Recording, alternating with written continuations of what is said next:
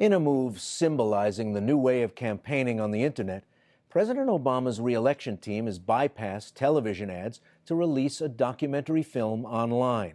The Road We've Traveled will be screened for the president's supporters tonight. Let's take a look. His advisors would ask where to begin.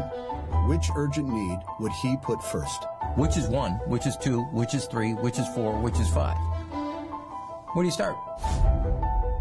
If we don't do this now, it will be a generation before 30 million people have health insurance. And with more on how campaigns are evolving on the web, we're joined again by two journalists from the new website, Daily Download. Lauren Ashburn is the site's editor-in-chief and formerly with USA Today Live and Gannett.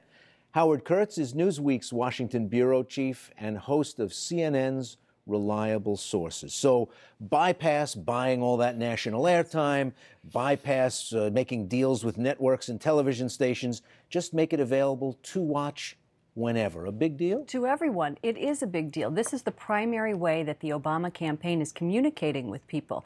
They feel like if they could put it in a place on YouTube or Facebook where you have similar people who like Obama, who then forward it to their friends and so on, that they will get more traction that way. And this is a classic case, although the campaign is billing this as a documentary film. I mean, clearly this is sheer propaganda, even if it is produced by an Oscar-winning director. And you can just tell from that clip, it's the stirring story of a brave president who overcame a fiscal calamity. Very effective, and people can watch it. And they don't have to depend on networks showing 20 seconds, 30 seconds, 40 seconds, people watch the whole thing. And it's also a great tool for fundraising for them, because if you go to Obama's website where they are playing the trailer and then will ultimately be playing the documentary, you actually have to give your email address before you can watch the trailer. Otherwise you can't get access? Well, it's a little tricky to get out of there. I was trying to sort of pull my iPad one way and get out, but you can't do it. So they are using this as sort of the new one-click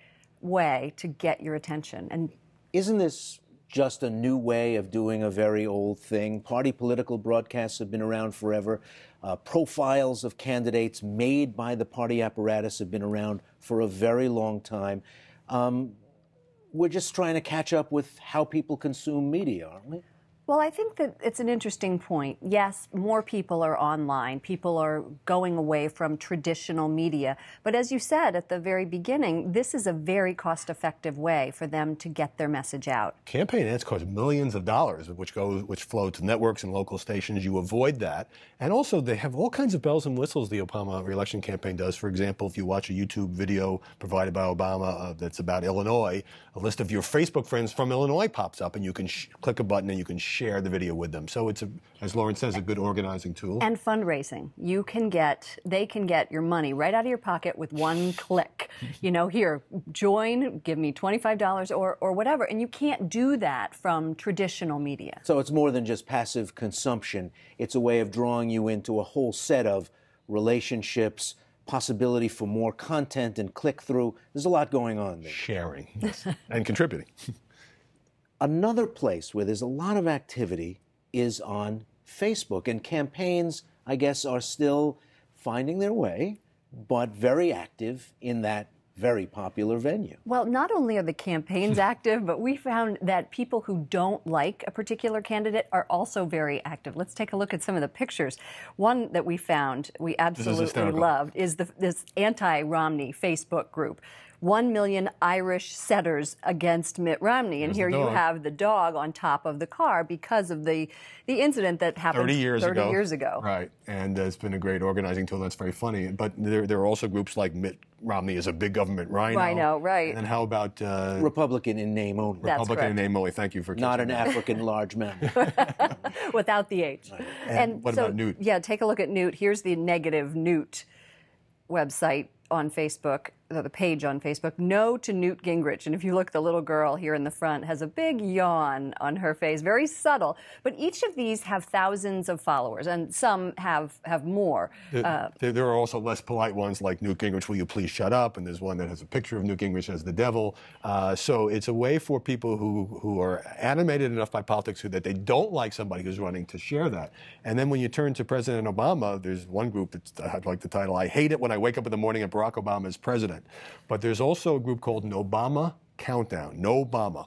226,000 people liked it, and there you can buy T-shirts and caps. Again, it's commerce, right? Picture of the president with a red slash. Right, and if you take this out of the realm of people who don't like the candidates and actually take it to people who do and the campaigns themselves and their own website, President Obama is by far ahead of all of the other candidates. He has almost 26 million likes on his Facebook page, and if you look at the other ones, Gingrich is about 300,000, Romney not very high. Romney's 1.5 million. Right, that's and right. Santorum's about 175,000. But of course, Obama's been president for almost 4 years and has had time to build this infrastructure. So, do we know yet, or are we going to have to sort of live our way into this, whether this is more substantial than just clicking on like and being one of the nominal members of a site with 1.5 million people? Right. Does it turn into anything? Right. I feel the problem with this kind of advocacy is, and journalism, as some are calling this, documentary, is that you only get one side of the story.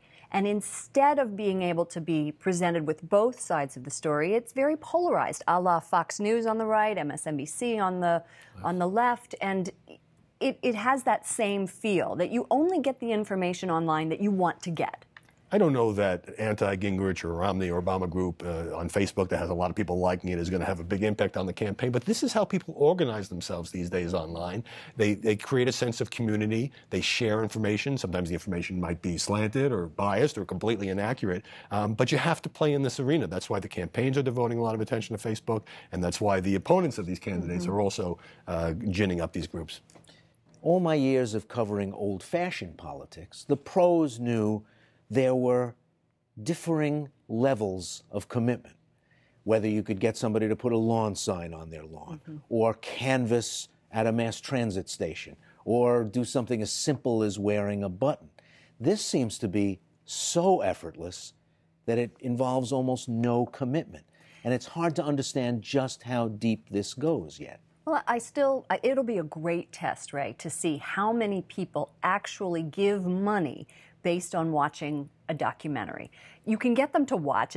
As you say, it's very passive. But when it comes to taking an action, you're right. I think the answer is still pretty unknown. I am all for lawn signs and bumper stickers. They're part of the fun of politics, but it's very 20th century. I mean, we've already learned that campaigns can raise a ton of money through the internet. Ron Paul has demonstrated this again and again. So I don't think it's any longer theoretical. I think we saw it in 2008 in a big way, but now it's grown exponentially, and the sophistication of these campaigns and the people who don't like the candidates has grown to the point that they can target. It's kind of like Google does when Google can, as you search for things on your computer, learns which advertisements to target to you that you might be interested in. The campaigns are doing that as well. That's why the Obama campaign, maybe others, getting your email address is so significant, because that's a form of data mining. The more they know about you, the more they can try to send you messages that might appeal to you. And the Obama campaign itself says that video now on the web is the primary way that they are communicating.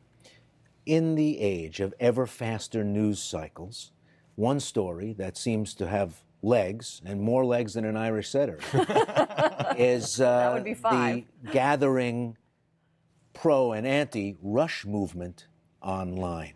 Is this something that should disturb, worry advertisers, stations, and the man himself making $50 million a year? Well, Ford company actually talked about this, Ray, and said that they are not quite sure yet whether or not they should allow a vocal minority in social media drive business decisions. However, that's exactly what they did, and a lot of other companies did as well. What's really fascinating about this is there are these hashtags on Twitter, which is the way you organize a subject. And so there's a Stop Rush, Boycott Rush, and one called Hate Radio. The difference here is that they target by name specific advertisers. There's one about Walmart, so that people who are opposed to Rush Limbaugh put pressure on these companies to withdraw their advertising from the Rush Limbaugh show because of the attack that he made on the Georgetown law student. But it is troubling to a lot of people, even on the left, people who don't like Rush Limbaugh. Bill Maher, for example, has actually spoken out in favor of Limbaugh on this, because if you can use this tactic against somebody you don't like ideologically, you can use it against anybody, and it almost could have a chilling effect, not taking a stand one way or another on what Limbaugh said, but the use of online organizing to try to kick somebody off the air. Howard Kurtz and Lauren Ashburn, good to talk to you both. Thank you. Thank you.